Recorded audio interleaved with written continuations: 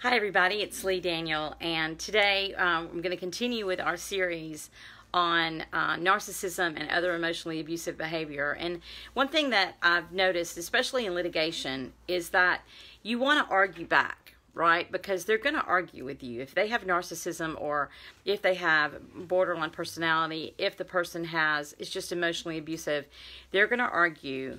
And the problem with arguing back is that they will never see your point of view.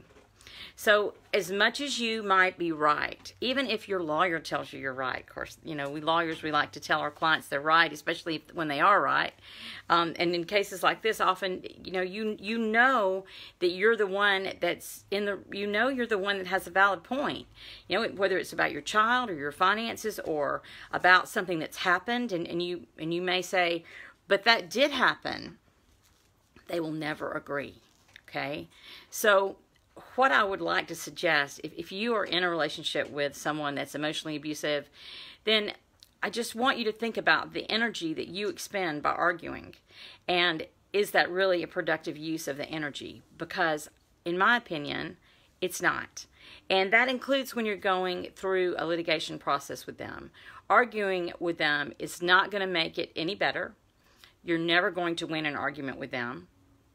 And all it's going to do is cause you probably to get upset and to continue the circle of abuse, right? Because you can have a text message or an email or even a voice recording. You can absolutely know that something happened and they will still deny it.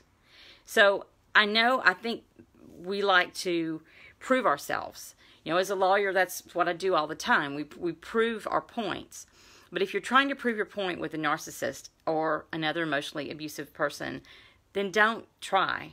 Don't have, I've seen in some cases numerous emails where people are trying to prove their point, and it's completely frustrating. It's frustrating for me to read. I know how frustrating it must be for the people who are enmeshed in this kind of relationship. And then they come into my office when there's a modification about child custody or there's a divorce, and they want to show me all of the different emails and how they've, this is my point and this is what they said. That's completely unproductive, because what you say in response to those arguments is not evidence. All right, that's a statement against, that's a statement in your own interest. That's just you telling your side of the story. It's not proving anything. So you can't prove anything by arguing back. And it's not, so in fact, once somebody sent me an email and they said, you're not even responding to this. You're just letting them get away with it. And I said, well, there's no reason to respond because that's not evidence. So proving your argument to anybody but the judge is not an effective way to deal with a narcissist or another kind of emotionally abusive person. Now, I'm not a therapist. I'm just a lawyer who's been practicing law for over 20 years, and I've seen this kind of thing happen so much. And when you're in a litigation situation, I want you to think about, what is the most productive use of your time? What is the best way for you to get through this situation on the other side?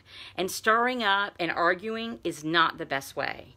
So I know it's difficult. I've told people many times, go no contact, be very brief. Don't get involved in arguing with this person because it's not helping you. And you might inadvertently say something that they're going to use against you, because that's what you do when you're in litigation. So just try to be calm. Try to think about yourself. Think about what's important to you. And don't think about proving them wrong, because it's never going to happen from their point of view. So have a good day, and I will speak to you again on our series about narcissism and emotional abuse. Thank you.